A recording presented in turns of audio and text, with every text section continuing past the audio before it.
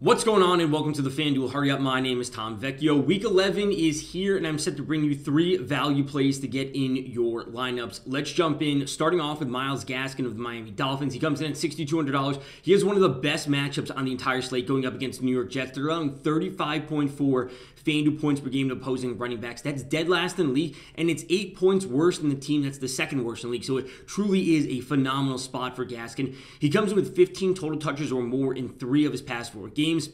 He's leading the team in snaps. We don't need to be worrying about that. A great matchup for Gaskin at only $6,200. Next up, Dawson Knox of the Buffalo Bills, the tight end, coming in at $5,600.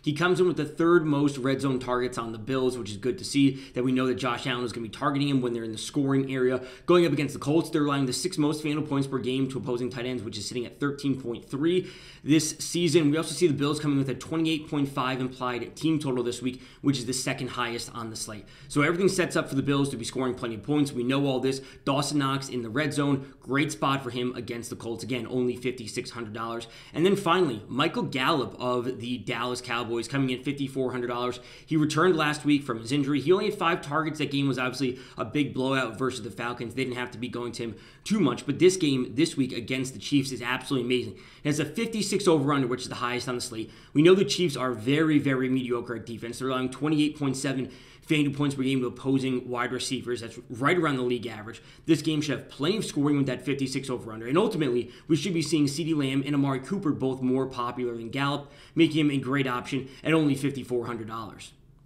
All right, so that does it for this week's Hurry Up. I'll be back next week bringing you more value plays for your DFS lineups.